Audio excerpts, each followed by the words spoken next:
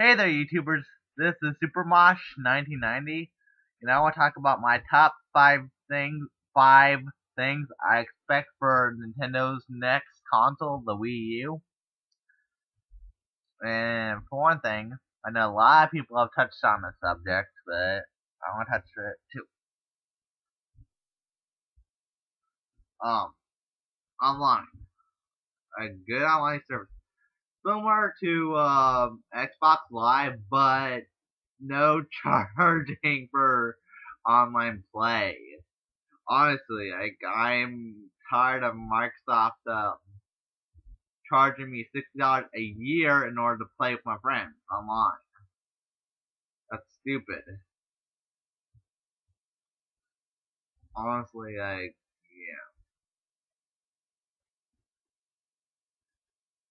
Number two. My number four is in the same area but different. Away with the friend codes. I don't like the friend code, and I don't want to I want to say, hey, if they didn't have it on the Wii, I say, hey, do you guys want to play some Smash Brothers or something like that? They'll say, hey, sure, but we can't. We have to register each other's copies in order to play with each other, which is kind of lame, and also kind of want to have a headset, ability to use a headset to talk smack and whatnot. I don't know if you guys see anything about it or whatever. And number three, it's not a big problem, but I think it's a good enough reason. I know they've got a good start to it. A good start. You got Darksiders 2 and Assassin's Creed 3.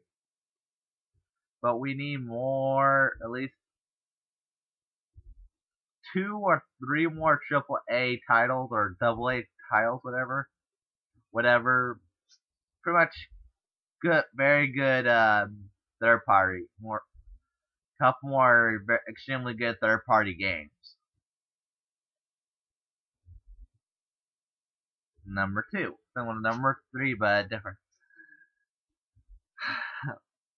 They need Mario at launch, or at least have about 3 or 4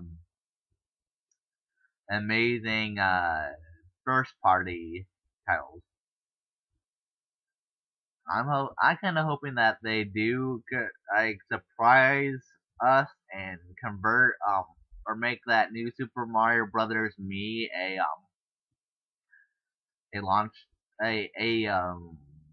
standalone title, or comes bundle with the console. That'll be interesting. Great. I don't mind paying $50 or $60 for it out of my own pocket. And my number one thing, you probably all guess what it is. $300 price tag for the console itself. $300. Yeah.